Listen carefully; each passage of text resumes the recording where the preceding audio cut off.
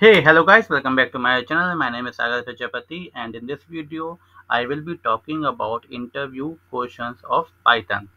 So this is the first video which where I am delivering or solving one question which has been asked in the recent interview, and moving forward I will be adding more questions on this playlist, which is completely on Python interview questions. So if you are new to this channel, you can subscribe to my channel and share with your friends so that everybody will get benefited. And here you can find out my tutorials on Azure Databricks, PySpark, SQL, Python, and ADF as well. Okay, and here I have created video on MySQL, SQL playlist, interview questions, interview mock interview, and so on. So okay, so if you like my videos, you can share with your friends and subscribe to my channel. So let's get started with the today's video. So okay, this is my Visual Studio, and I have created one file called add.num.py. So here, okay, so now let me go back. Now let me go back to my notepad. Here you can see we have one list given. Let's say 1 2 3 4 minus 1 minus 2 0. Okay, now our ask is to find out find out whether find out whether this list, like the sum of any two number in this list, is 0 or not. If it is 0, then return true, otherwise false. Okay, so if you can see here, we have this 1 and we have this 1. So the sum of this 1 and this 1 will be 0. Okay, so we return 2. Let's say we have this 2, okay, and we have this minus 2. So the sum of these two number would be 0, right? So we return 2. For an example, we have another list called let's say 1 2 3 and 4. And if I want to give the answer of this, then the answer would be false, because the sum of two number will not be 0, will not be 0, right?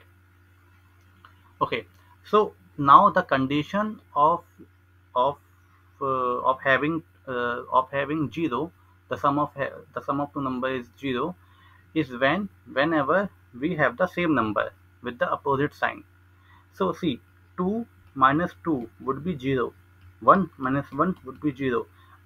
Now 2 minus 3 would be minus 1 only. 4 minus 6 would be minus 2.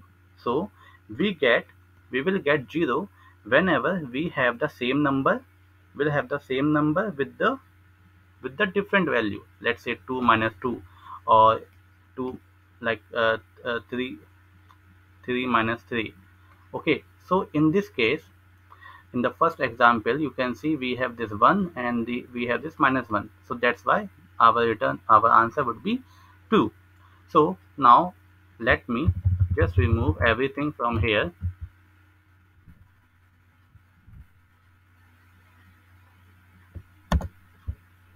Okay, so mm, what I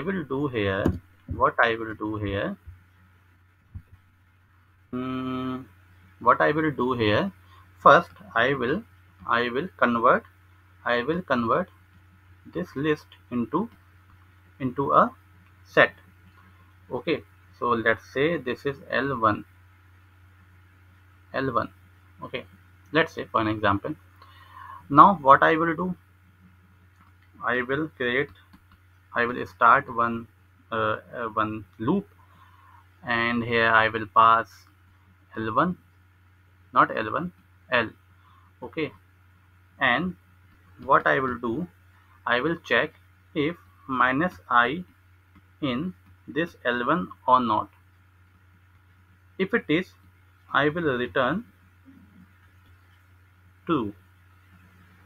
Otherwise, we will return false. Okay, now if you can see, like, okay, we will do a dry run now.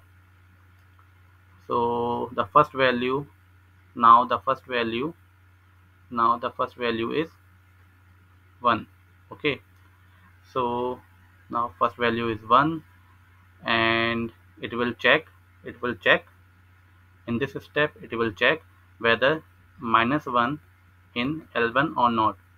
You can see we have minus 1 present in this, so it will return true. Okay, for this case, suppose we have this, and if we are iterating, in this loop, in this first loop, then first value would be 1, and it will check whether minus 1 is present in L1, is L1 or not. So is not present. Okay, now 2 will come, right? Now 2 will come, it will check, it is not present. 3 will come, likewise 4 will come, and nothing is present, so it will return our answer as false. Okay, so now let me write down the code in the Visual Studio. So let's say we have 1 comma 2 comma 3 comma 4 comma 5 minus 1 minus 2 2 5 4. Now I am creating one function. Let's say add underscore num, and here I am passing one list. And here what I will do, I will first check whether len of this L is less than 2. If it is less than 2, it means this will never be 0. I mean, the sum of two number will never be 0, because the number itself is not 2. We have only one number, so single number cannot be 0. The sum of a single number cannot be 0. Okay, so that's why I will write here false. Now I will start one loop for I in L1, not L1, it's L. Okay, and before going to that, what would I do? I will write L1 is equal to set of L, and here I will check if minus I in L1 or not. Okay, if it is, then what would I do? I will return true. Nothing else will do. And if it is not matching in any case, will return false. Now let me print, and let me call this function add underscore num, and I will pass here the list, and let me copy this and paste it over here. Now if I do run, we'll see the output. Our output is 2, you can see. Okay, now let me change this list a bit. Now our output should be false. You can see this is false. Okay, now I will give only one number here. Let me run it. It is also false.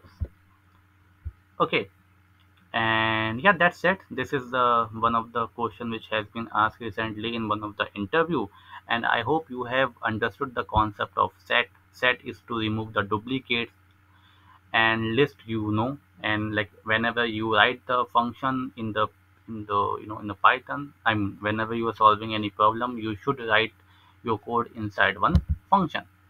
Okay, and this is just simply return to, and like I use this if condition. So that's it for today's video. I hope you understood this concept and you these questions, and if you do subscribe and share. And yeah, thank you.